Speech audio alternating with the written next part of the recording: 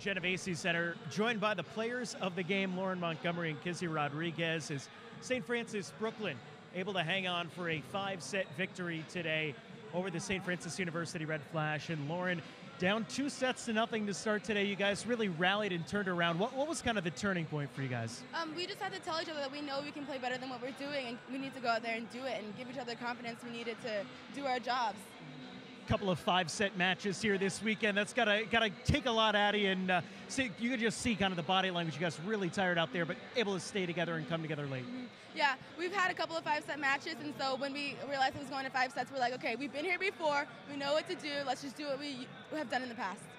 You set a career high with 25 kills. Kizzy, just over here to the right, had 40 digs today. How big was her effort on the defensive side of things? Well, that's amazing. I'm pretty sure that's a school record. It's never been done before, and that's amazing. I can't do my job without her doing her job, and I just all the glory goes to her for doing her job. That's the first line of defense. Everything starts with her, and that's just amazing. I'm so proud of her.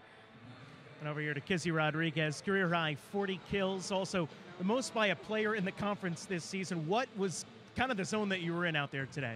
I mean, I didn't want to let a ball drop because I didn't want to let my teammates down, and I really, really wanted to win. And I think that was everybody's mentality.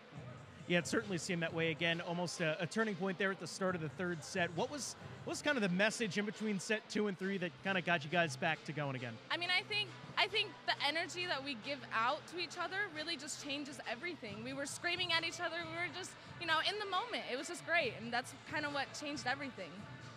Lauren had a big day in terms of kills. How big was that for you also to kind of see what she was able to do in the attack and really stepped up? It was amazing. I was behind her, cheering her on and, covering her and making sure that she was getting that kill. I know that she can go over all the hitters in the conference.